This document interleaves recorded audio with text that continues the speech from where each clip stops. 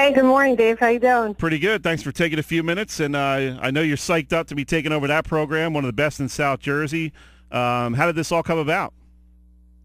I'm friends with Dennis Smith, and I saw that he resigned. He stepped down. I shot him a text, and I said, what's going on? Is somebody lined up? And he said, put in for it, and I did. And luckily for me, it all worked out.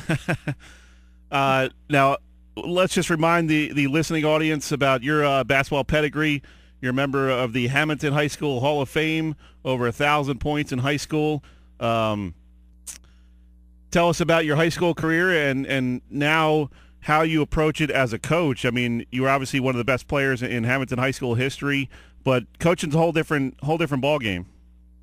Absolutely. I played at Hamilton, 4-year varsity starter, like you said, 1,000-point scorer, and we had some prolific seasons. Unfortunately, never put a banner on the wall, though, during those 4 years.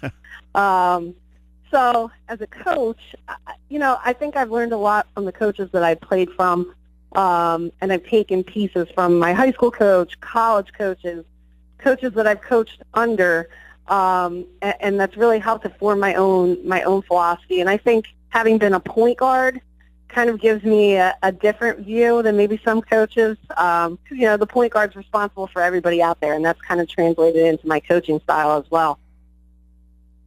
Now, Jackie, you coached for a couple years over there in Hamilton. What did you learn in your first go-around as coach? Patience, absolutely. I walked into Hamilton's program, and it was a massive rebuilding situation.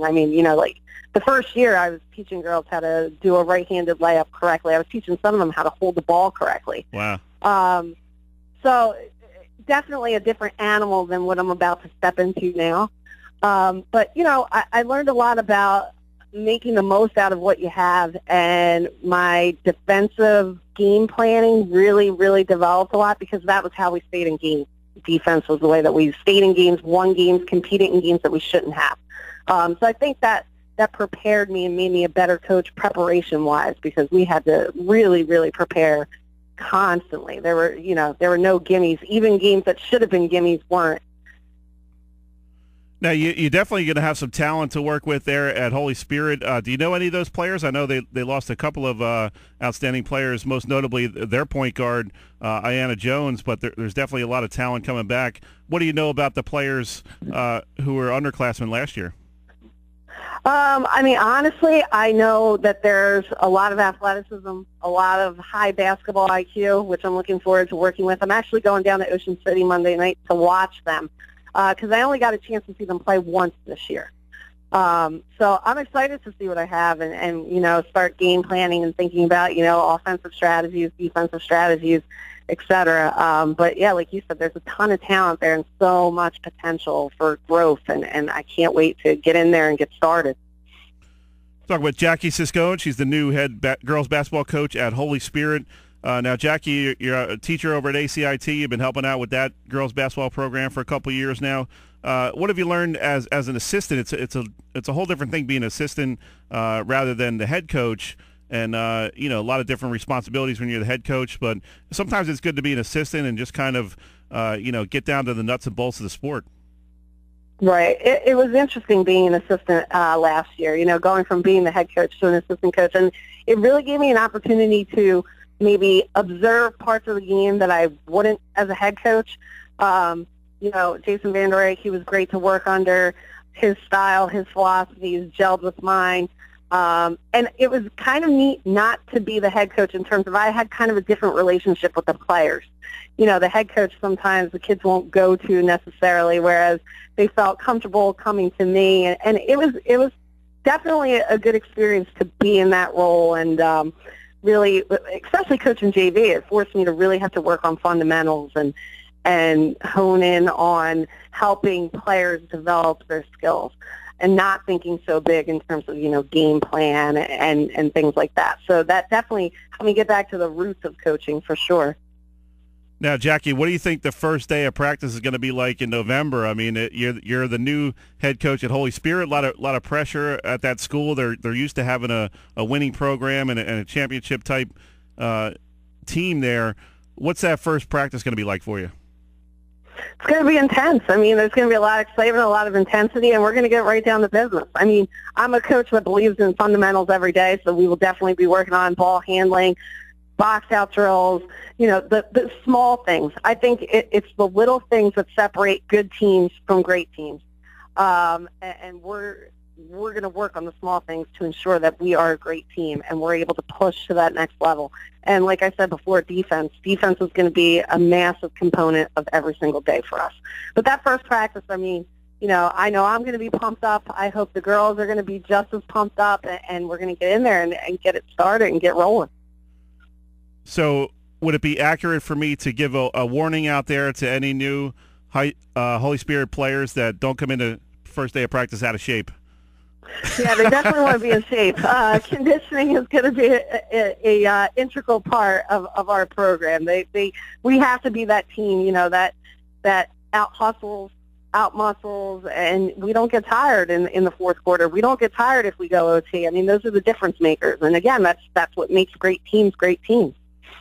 I know there's 3 words that every high school basketball player hates to hear, and they are on the baseline. Yes, that is true. That is very true.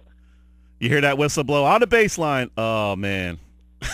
Yeah, you know you're in for it when you hear those words, absolutely. But you know what? It's for me, I don't use that as, punishment. I try to weave conditioning into actual basketball skill drills too, so they're being conditioned without maybe even realizing it.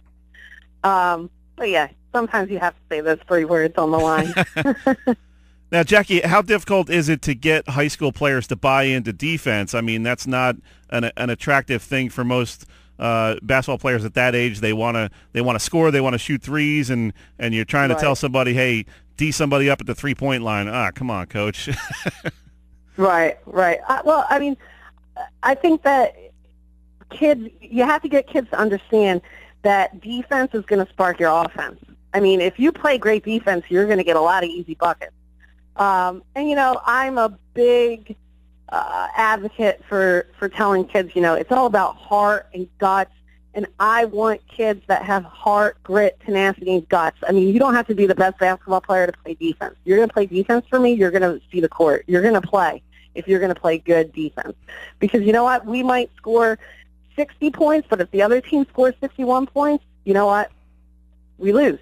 So defense is going to be, the key. To me, it's a massive part of the high school game, and when you have kids that actually understand how to play good defense, it gives you an advantage that other teams don't have. And you can see it when you play certain teams that work on defense day in and day out. I mean, we saw teams this year that we struggled getting a shot off, and ACIT was a talented team, but we played some teams that were so defensively disciplined and understood the principles, and it's, why Rankin-Cocos Valley, beat us in the state tournament. So I think it's just getting them to believe that defense is going to be a part of our offense, because I want to play a high-tempo game. I want to get us easy, fast break buckets. So once they see that and understand that, I think that they'll buy in. And it's exciting when you can shut teams down and hold them. And I think making goals, saying, you know what, we're only going to give up 20 points in the first half. That's our goal. Nothing else will be acceptable. I think doing things like that and motivating them that way will get them to buy in.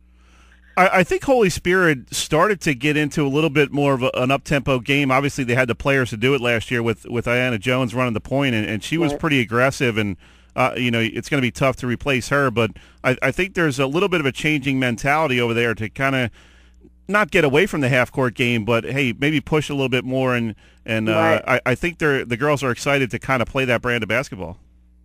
Well, and that's exactly what I want to do. And I think that we have the basketball players and the athletes there to be able to do that. It's just going to be a matter of the conditioning piece, because when you play that type of high-tempo basketball, obviously you need to be in shape. And you need to go a little deep on your bench as well. So that's something that we're going to have to develop throughout the season as we go along. And, Jackie, I'm sure the commitment to athletics there at Holy Spirit was a big draw for you to be interested in that job. I mean, they redid that entire basketball court. It looks tremendous over there. And obviously those teams get a great following, great fan base. So that's got to really energize you to be a part of that type of program, and hey, they're gonna spend a lot of money to redo the floor and make the gym look great, and it's got to be cool to be a part of something like that, where the entire athletic department, the fans, the local businesses, everybody's kind of behind those programs. Oh, absolutely. I mean, there's such a culture and tradition there for Holy Spirit girls basketball. I mean, I remember as a kid playing against them and playing in that gym, and they've always been one of the top teams around. And to now be a part of that and kind of carry that torch, it means the world to me. There's no doubt about it. I mean, this is the job that I've been waiting for and kind of priming myself for, and I feel very, very fortunate to be a part of such a supportive community. I mean, you get that vibe the second you walk in the building. Everybody is just so welcoming and seems so enthusiastic and passionate about what Holy Spirit has to offer, not just athletically but also academically. And I'm excited to kind of, be a spokesperson for the school and for the program. I can't wait.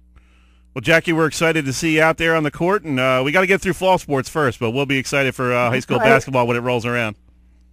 Thank you. Thank you very much. Thanks, Jackie. Have a good weekend. You too, Dave. That was Jackie Siscone, new head coach over Holy Spirit girls basketball. We're excited to see what she could do with that program